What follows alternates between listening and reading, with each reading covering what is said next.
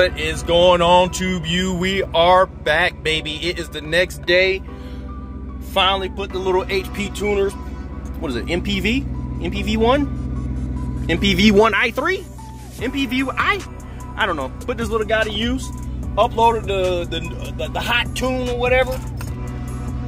All power unlocked. Let's go to it yesterday. So if you guys remember, we were only seeing like 5 pounds of boost. All of that should be corrected now. We are live, baby. Everything's in track. So I guess the tables were inverted, and that's why I was only seeing 5 pounds of boost. It was trying to keep me in 500 horsepower mode, so it was bleeding off boost like crazy. And now we got all the beans. Got all the beans. I don't like my. Let me set this up real quick because this got reset when the battery died. We'll keep it in track mode. That's what I really like. And suspension for street. That's the only thing I really changed. I kind of like a weighted steering wheel. I don't like it too soft and stuff. That's usually what my custom mode looks like, guys. If you're wondering, that's what it looks like. 'Cause I like to play with the paddles, of course. I like it in track mode. However, when I'm driving around, I do keep it in normal mode. But that's why it was, looking kind of crappy right there. Because if you guys remember yesterday, 797 was up here and 1022 was down here. I was like, that's weird. I've never seen it like that before. Everyone I've seen has had the big horsepower mode up here. But we are good. We are live. I'm just letting it warm up a little bit. Let the idle come down. It looks like it's down. So let's go for a little cruise, man. We should be good.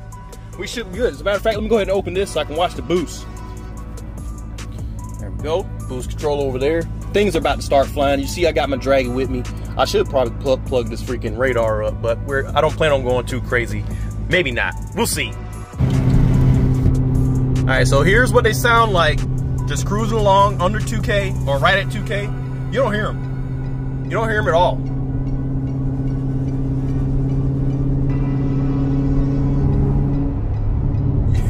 Just a little blip.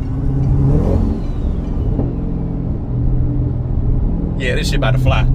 This shit about to fly. This ain't even the same car I drove yesterday, man. This shit about to fly. That 500 horsepower mode was hell, boy. That shit was really bleeding boost all the way down to 5 pounds. It's crazy. Oh, a Ram truck flying up on me. Let me go ahead and let him get back. He clearly got somewhere to go. Jesus Christ. I'm just cruising, man. I'm just trying to hear the noises. Listen to it, man. You don't hear a thing. Yeah, go ahead, bud. You got it. Let me roll the window down. I'm telling you, look how unassuming it is. You can't hear it. But the minute you get next to me,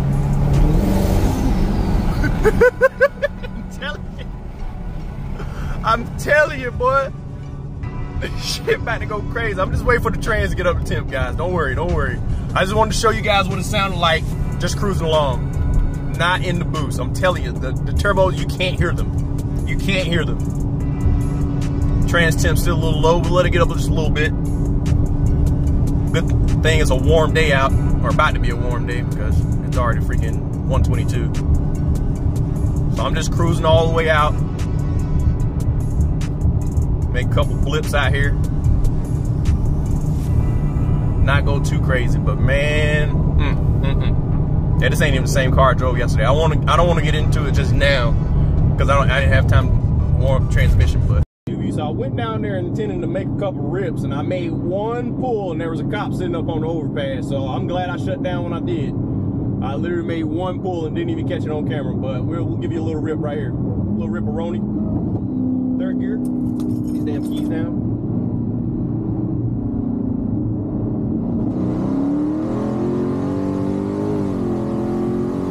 Spinning the whole way. Did y'all see that? You see that damn traction control going crazy? Laying 11s. Laying 11s. Traction control going crazy, boy. Laying 11s. Yeah, I might need a drag pack, folks.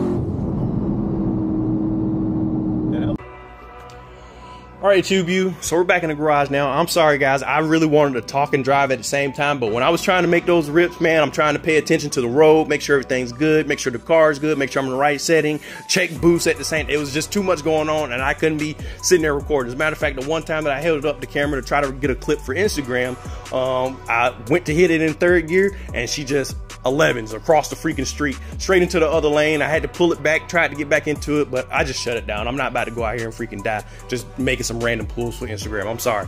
But other than that, the car's freaking flying, man. The car is freaking flying. Let me get in here and show you guys real quick. So if you remember in the last video, I thought the car was in valet mode. Not gonna lie to you. So turns out, pretty funny. So he thought the car was in valet mode that you're activating here, because I told him to do that before he left. I don't want them revving on my car and doing all sorts of crazy stuff like you guys saw when he tried to unload it. All right, but you're a little loud. Turn that off. So if you guys remember in the last video, we went out there, 1022 horsepower mode was down here. Don't pay attention to that number, regardless if you make 1200, 13, 14, it doesn't matter. 1022 is the highest you can set it, so that's usually what they set it to when they mod these cars. So don't pay attention to that number. All right, why are you still beeping? Can you not? Jesus Christ. So 1022 horsepower mode was down here and 797 was up here. And he was thinking, because I wasn't sending pictures and I wasn't on the phone with him, he was thinking that valet mode was just still active. So go back, drive modes. He was thinking that I put it into here. Let's just do all once. He was thinking that this was going on. He was like, it's still in valet mode, so it's bleeding boost, yada, yada, yada. You need to disable valet mode. I'm like, okay, cool. I go in there. I'm like, it's not active. Like, there's no valet mode. There's nothing on the screen. So I'm gonna show you. I'm gonna go back. So if it was in valet mode, that's what it looks like up top. That wasn't there. If you go to hit the SRT, you pull all that stuff up. All right. You hit SRT mode, same thing, and it asks you for your PIN number. You saw we just did ones. So put the ones back in there, valet mode deactivated. That's what it would say. None of that was there. So I was like, okay, so he must have did a valet mode. Because I know with HP, you can technically bake in a valet mode tune and upload that if you want somebody. If your car doesn't come with a valet mode, you can upload a valet mode tune in HP. And I went to the HP screen or the HP app page and it had it right there. I was like, oh, so he probably just, uploaded a valet tune. Okay, that's pretty smart. So I'm thinking, he just uploaded a valet mode tune. So I'm like waiting for him to tell me. It's like, how the fuck you disable it, man? How you do that?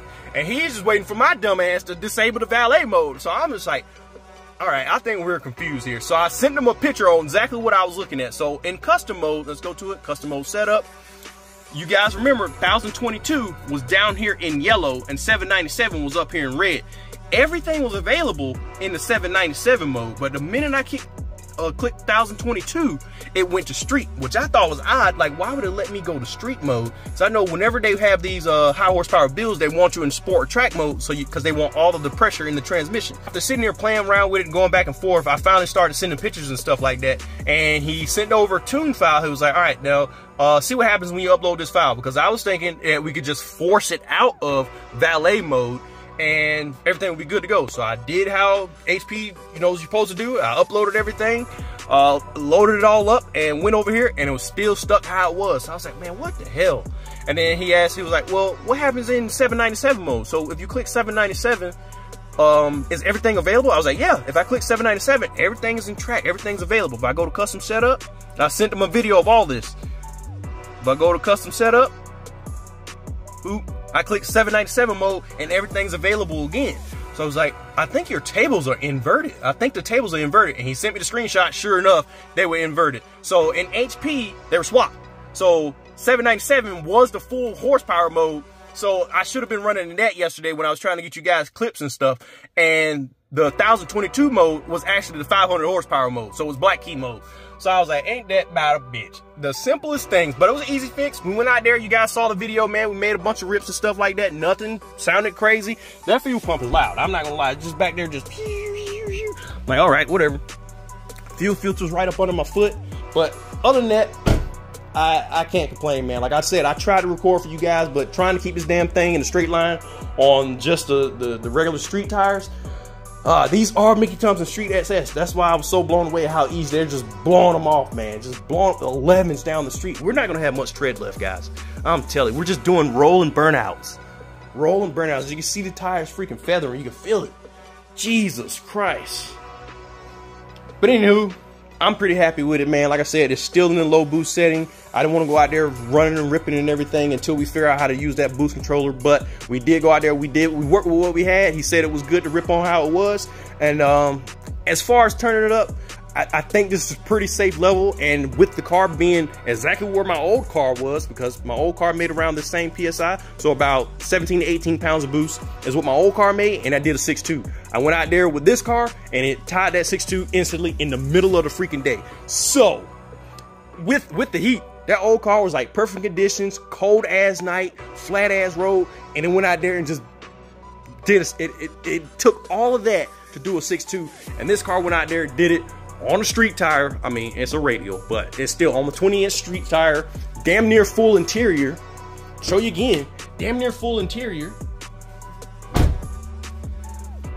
And it just knocked it out in the middle of the freaking day, 4,000 foot DA. Yeah, this thing's gonna rip. This thing's gonna rip. Once I get this boost controller dialed in, this thing is gonna be insane. All right, YouTube views, so that's gonna wrap it up for this video, man. I still have to talk to Tim about the boost controller, like I said, so we can make sure everything's good and kosher. We went out there, that was still the low boost setting, so around 17 to 18 pounds of boost. And I can't wait to really get out here and turn this thing up, man. So I'm just waiting on him to get time in his day. It should be sometime today.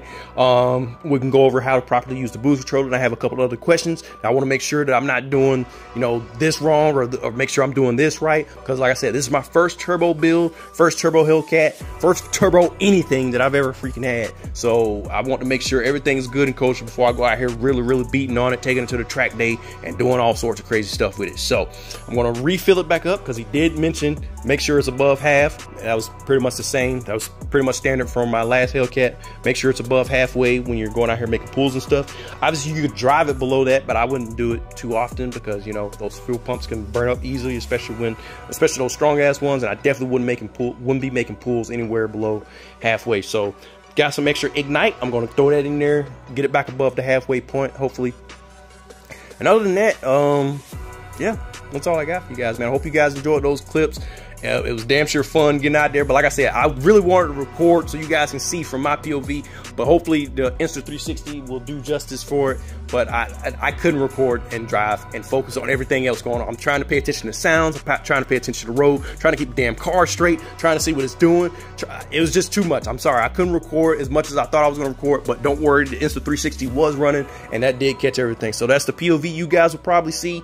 But other than that, that's all I got, man. Make sure you guys stay tuned, like, subscribe, hit that bell icon so you guys get a notification when these videos go up. So go to the Instagram channel at load376slow, all one word. I'll put it down in the description. Until next time, tube you, I'm out. Peace.